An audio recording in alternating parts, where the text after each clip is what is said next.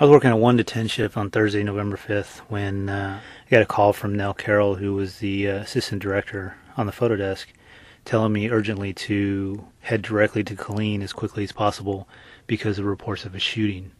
I pulled in and found a parking spot as quickly as I could, jumped out, and Daniel Clark was hugging his wife, Rachel Clark, as they were concerned over their daughter who was in a secured lockdown at the elementary school on base. And that one glance of eyes coming from her husband's, chest and shoulders, the fear that not just them, but maybe the whole community started to feel. The picture I took that first evening, the base was all locked down, and he's just sitting there alone with his thoughts.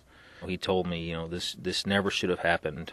When I showed up to the candlelight vigil, it was eerie, calm.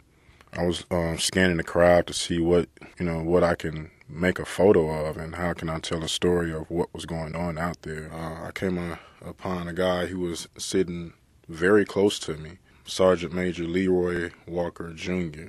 I think of a soldier as they have hearts of steel, because they are so well trained, to hide and to hold their emotions in.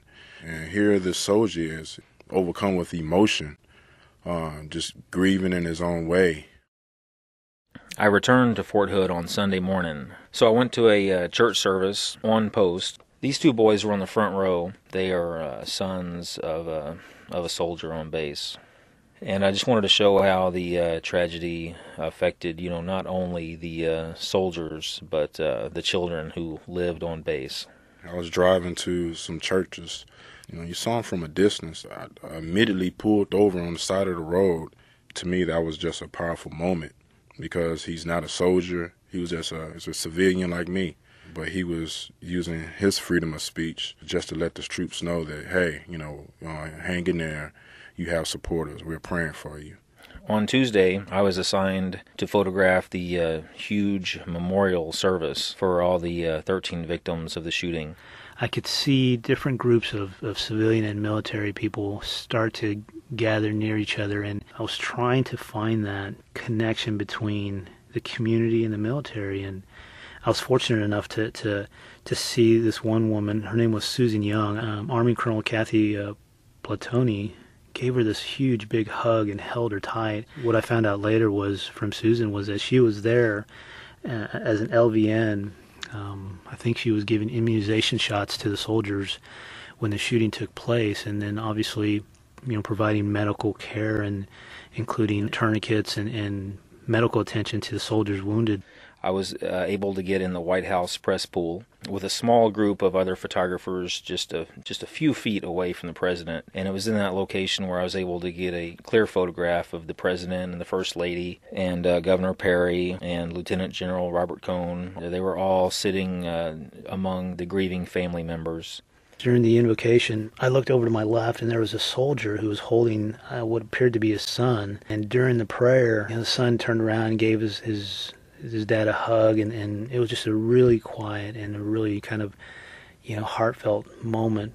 The services and the sacrifices they all take on. It's all about the simplest protection, protection a father offers his son, and then the military offer the country as a whole. After the last speaker, all of the family members were allowed to go up and grieve in front of the picture of their loved one.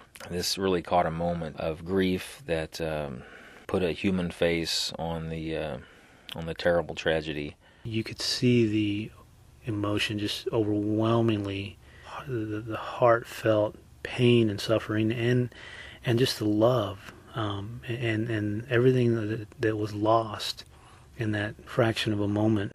I went back to Killeen on Wednesday. I photographed Killeen's annual Veterans Day Parade. There was a huge crowd there, and really for the first time in a week, I saw a lot of smiling faces, a lot of pride, a lot of joy, really. This boy named Alex De La Vega, he's 7 years old. He told me that his dad is in the Air Force, and he's serving right now in South Korea. And he also told me that when he gets big, he's going to be in the military. If I could tell happy stories every day, all day long, for the rest of my life, I would certainly rather do that. I had to do my job and get the image to tell other soldiers and tell the people, exactly what they're feeling. They're human just like we're human. It's hard to put into words what a photo means to you or what it might mean to someone else. A lot of times we could just let our photos speak for themselves.